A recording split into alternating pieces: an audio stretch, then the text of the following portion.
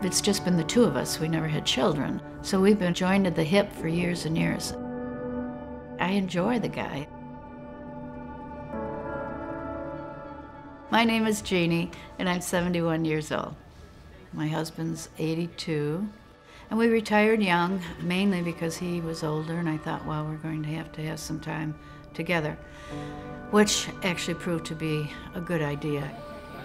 Art was kind of, his mind was going, you could tell, and everything was whatchamacallit.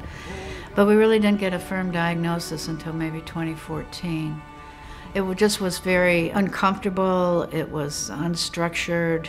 There was no stimulation for either one of us, and I started thinking about the future and whether there would be memory care needed.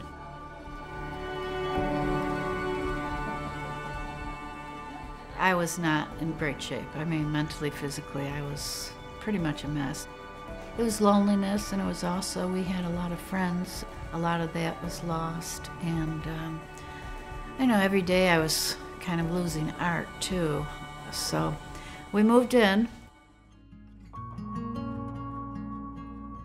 I lost my spirituality. I now realize that. I used to pray a lot, and I was very religious growing up. Then Rhea started showing up.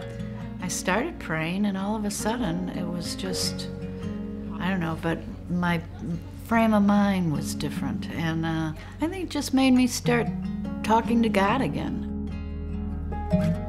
What has happened between the two of us is wonderful, because she has shared with me that because of my spirituality and my involvement with Bible study and my faith, it's rekindled this faith that she had from when she was younger, in high school. It's just so much more comforting, and especially having her right there. And she's really motivated me to do so many things. I know I can probably say anything to her.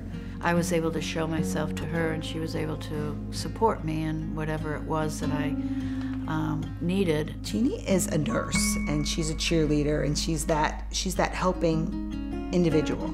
And she's doing a lot of our social events.